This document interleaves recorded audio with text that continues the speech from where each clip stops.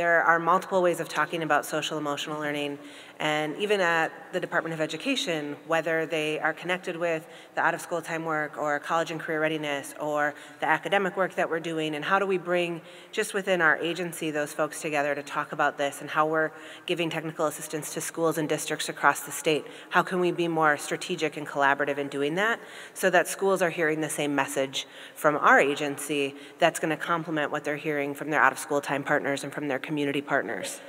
But I will tell you, having talked with lots and lots of teachers and administrators about this, they're very excited to do this work and are looking for opportunities to grow and to develop. And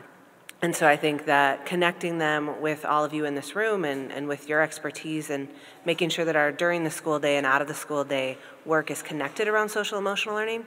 will only help the youth that we're serving. I also think it's important to think about intentionality and focusing on the adults. That's how we talk about school improvement and how we focus. And when we talk with schools and districts about being really intentional about social emotional learning, we talk to them about making sure their staff have a common understanding of what they mean.